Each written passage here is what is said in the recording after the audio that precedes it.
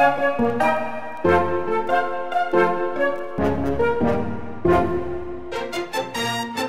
Darren Marlar, and this is your Daily Dose of Weird News.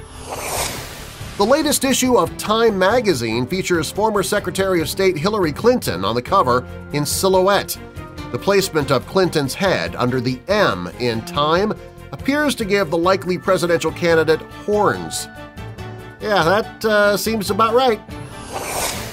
The average U.S. adult scores about 50% on personal finance questions related to U.S. federal income tax returns.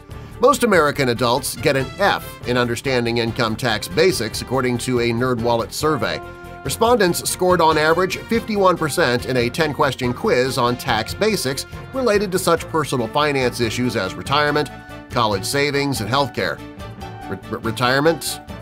What the heck is retirement? Seriously, what's retirement? I have no idea what that is.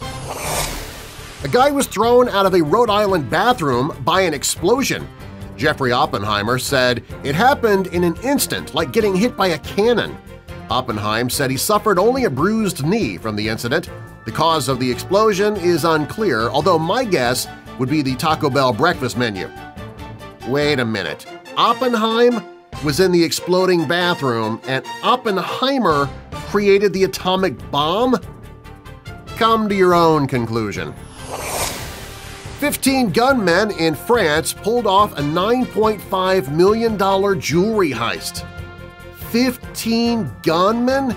It's hard enough to find even one guy who's willing to go jewelry shopping. These guys found 15?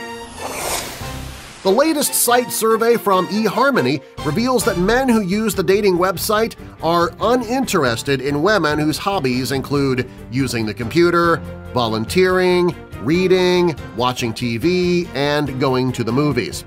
In short, men hate women whose hobbies include anything other than having sex with them. This is online dating. Wouldn't it be expected that the woman might enjoy using the computer? Police in Florida say a 27-year-old woman who was texting walked into the path of a freight train, was clipped, and thrown into the air but survived.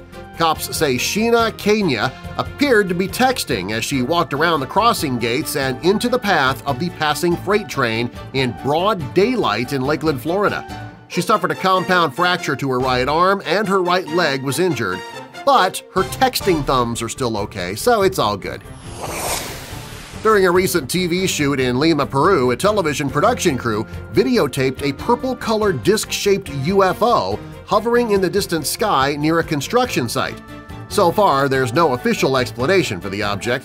Personally, I think this confirms my long-held theory that Barney the dinosaur is an alien from the planet Dorcas. That's your Daily Dose of Weird News. I'm Darren Marlar. Get more weird news anytime, anywhere at dailydoseofweirdnews.com. You can join the Weird News Facebook group, download the free app for Apple or Android, sign up for my newsletter, visit me on Facebook, Twitter, LinkedIn, subscribe to my YouTube channel, hire me to voice your project for only $5 and more. Check it out at dailydoseofweirdnews.com. Until next time, keep it real. Weird.